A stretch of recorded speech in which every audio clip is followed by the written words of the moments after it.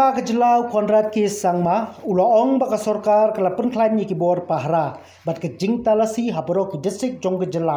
Hadien balayo Jingtip lingba ka tanat sintiat ya ka Iaid ki Ieng ki khot jong ki seng Lehnoh hinin ke met ke sngi baar ka khat sautre unailur kala don ke jingther kuli hapreng ki pulet pad wai ubreu basuba Lehnoh hajan ke Sherwood school ka badon marjan ba ka sortura pad hagni ki jingja ute ubreu la kolonia haki kuli jong ki pulet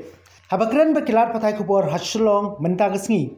Menteri Rangba ulaong baka sorkar ka donya ke Jingtip halor ka Iaid ke Ieng jong ke Lehnoh henre ula kentai bagi dei na ki seng Lehnoh ayu da ka ba uang bakamlong ka babha ban kenopat ki dei na ki seng ayu klem de yo Jingtip ka babnya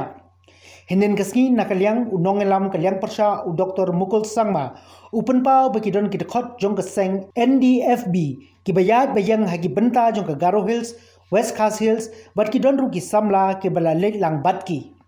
habakali halo ke jingkeno jong kalyang persha baka sorkar kam shimkya bat kale menti nakalyang u konrad ulaong baka sorkar ka klem chusngap namar hakabai dei bat ke jinglong jingman ke sukasain ka sorkar bat ke tanat pulit ki longi bapeng or bha bat kam don kum kata baka sorkar kamle ai namar haba ka sorkar kayo Jingtip nakalyang persha ni nakiriu pait ba kadai ka kamram jong ka sorkar ban shimkya bat ki leru ya kabadon kam. We have got input and intel that there is movement that's taking place, and that's the reason why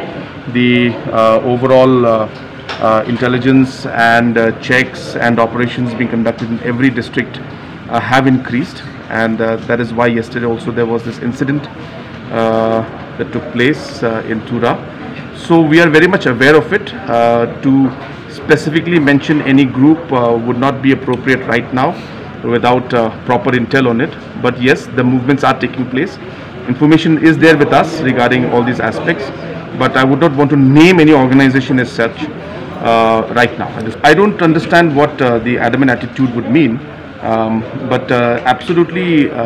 when it comes to law and order, the government and the police department has been very alert, and that's the reason why all these operations and all these movements have been taking place. So there's no question of adamant, or there's no question of government not acting on it. Whatever response, whatever information that we get, or whatever suggestions we get from anybody, in fact, for the matter of fact, opposition or even the public as a whole, it's our duty to respond to it in a positive manner, and we always do that.